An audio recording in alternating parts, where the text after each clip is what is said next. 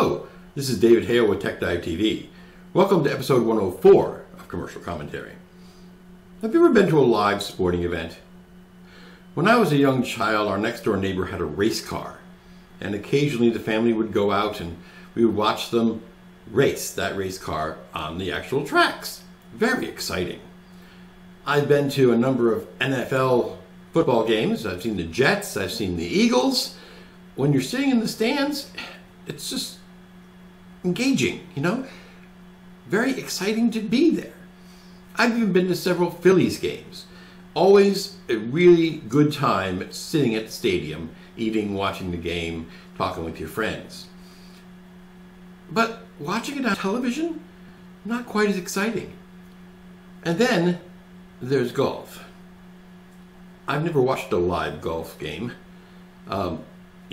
really there. I've seen it on television. And on television, it's rather boring. If they could only make it a little bit more exciting. Like this. 130 yards now. Bill's got a very tough lie here. I mean, really, how can you not be bored looking at that serene surroundings and the very timid announcers and people just standing there? Looks like we have some sort of sea monster in the water hazard here. Whoa! Now there's some excitement. I believe that's a kraken, Bruce. You know, you really have to be impressed by the golf announcer who knows about his mythological creature. It looks like he's going to go with the 9-iron. That may not be enough club. Not enough club? A Callaway driver wouldn't be enough club. 3 Callaway drivers wouldn't be enough club. Well, he's definitely going to lose a stroke on this hole. Oh, heck, I don't care if he loses 6 strokes on this hole. This is exciting. I want to watch this.